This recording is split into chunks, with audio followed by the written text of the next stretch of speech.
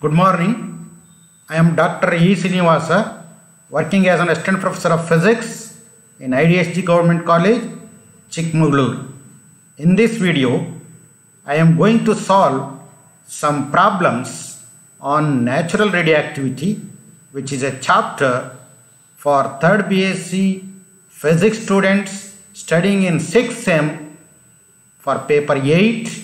Name of the paper is Nuclear and Particle Physics, subject code SSF 611, and this is the session number 7 video.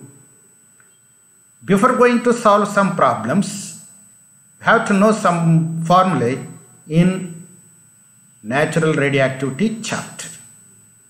So the first one is expression for number of nuclei remaining at any instant in a radioactive sample is given by n is equal to n0 e to the power of minus lambda t, and the activity A is equal to rate of radioactive disintegration, that is dN by dt, is equal to minus lambda n.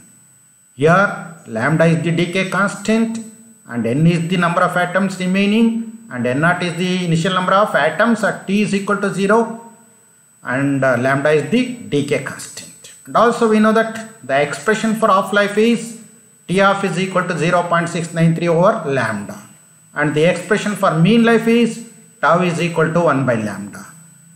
The relation between half-life and mean life is half-life is equal to 0.693 mean life, and the age of the plants, dead plants and animals, or age of wood can be calculated. T is equal to 2.303 log base 10 A0 by 80 over lambda, and the age of the earth can be calculated using this formula, and the expression for secular equilibrium, the condition for secular equilibrium is n1 lambda 1 is equal to n2 lambda 2, and the condition for transient equilibrium is n2 by n1 is equal to lambda 1 over lambda 2 minus lambda 1. So we will solve the problems one by one. The first problem is the half-life of a radon gas is 3.8 days. How much will remain after 8 days? This is the problem came in Kuvempu University in May-June 2017. So radon is a radioactive inert gas. Given its half-life, that is 3.8 days, we have to calculate how much will remain after 8 days. So we know that the expression for half-life is T of is equal to 0.693 over lambda. Therefore, lambda, that is decay constant, is equal to 0.693 over half-life. So substitute for half-life and simplify, we get the value of decay constant, that is 0.1824 per day. And also we know that number of atoms remaining in the sample, n is after a time t, n is equal to n0 e to the power of minus lambda t, or n by n0 is equal to e to the power of minus lambda t, that is equal to e to the power of minus, substitute for lambda, 0.1824 into t. So time is 8 days, and after simplification we get n by n0 is equal to 0.232, or n is equal to 0.232 n0.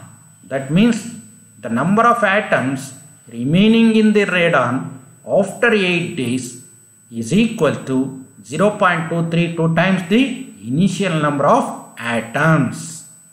The problem number 2 is calculate the time required for 10% of a sample of thorium to disintegrate, given half-life for thorium is 1.4 into 10 power 10 years. This is also Kuvempu University question paper problem. So they have given half-life of the thorium. We have to calculate the time required for 10% of a sample of thorium to disintegrate. If the 10% of this sample of thorium disintegrate, then the number of sample remaining is given by n naught is equal to 0.9, that is 90%. 90% means 90 by 100, that is equal to 0.9. 10% means 10 by 100, that is 0.1%. So the remaining is n by n naught is equal to 0.9, or n naught by n is equal to 1 by 0.9.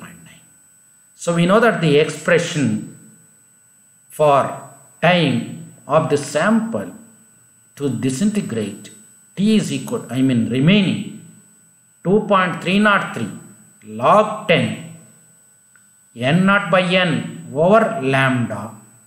So substitute the value of n naught by n, that is 1 by 0.9, and also we know that decay constant lambda is equal to 0.693 over half-life.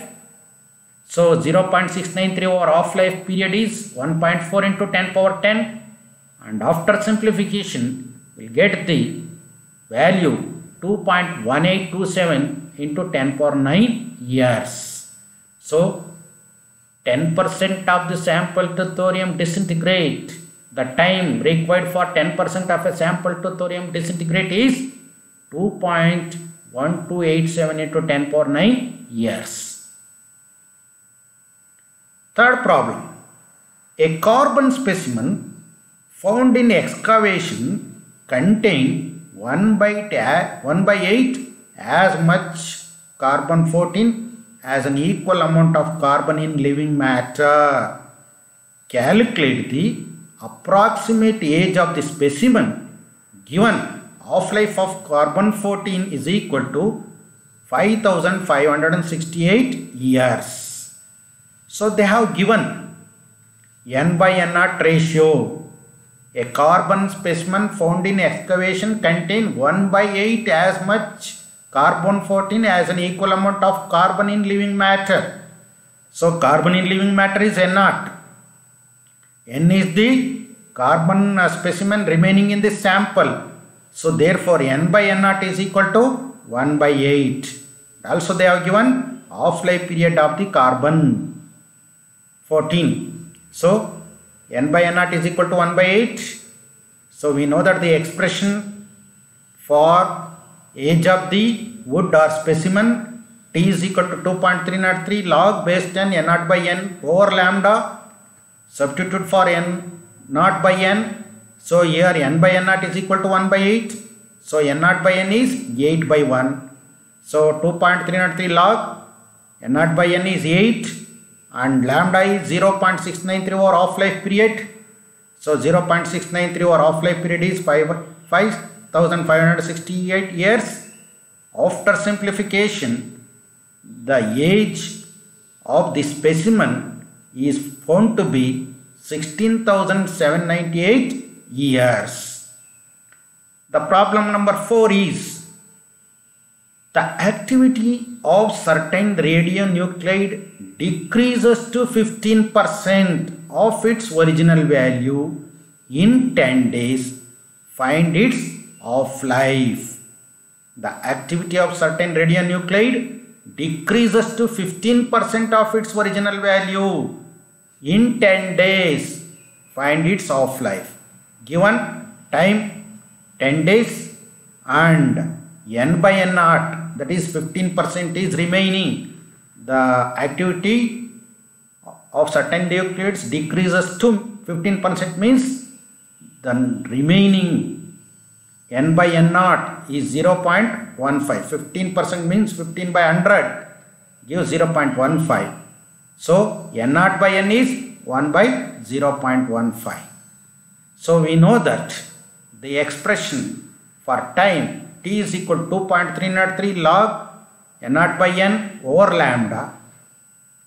We have to calculate from this equation the decay constant. So lambda is equal to, convert this here T, here lambda. So lambda is equal to 2.303 log 10 n naught by n over T. So lambda is equal to 2.303 log 10. So n naught by n is 1 by 0.15 over time is 10 days. After simplification, we get the value of decay constant lambda is equal to 0.1897 per day. By knowing the value of lambda, we can find the half-life using the expression half-life T of is equal to 0.693 over lambda. So 0.693 over lambda, substitute the value of lambda and simplify. We get the half-life is equal to 3.65 days. Problem number 5. Geiger-Müller counter shows a count rate of 5750 counts per minute at some instant. After 5 minutes, it shows a count rate of 2700 counts per minute. Find the half-life of the substance giving the counts. So, Geiger-Müller counter shows a count rate of 5750 years counts per minute at some instant. So take this as an initial activity. After 5 minutes, it shows a count rate of 5700 counts. So that is 80 per minute. So time is given, t is equal to 5 minutes. We have to calculate half-life. First, you have to calculate time and answer. Using this formula, we have to calculate the lambda value. By knowing the lambda, decay constant, we can easily calculate the half-life. So we know that the expression for time or age of the specimen 2.303 log 10 A0 by 80 over lambda. So lambda is equal to 2.303 log base 10 A0 by 80 by t. Substitute all the values. Lambda is equal to 2.303 log of, so A0 initial value is 5750 and after 5 minutes, so 80 is 2700 and time is 5 minutes. So after simplification, we get lambda is equal to 0.15121 per minute. We know that expression for half-life is T of is equal to 0.693 over lambda. Substitute the value of lambda. After simplification, we get the half-life period of that sample is 4.5835 minutes. So I have used all these books as reference to solve these problems. Thank you for watching. Thank you.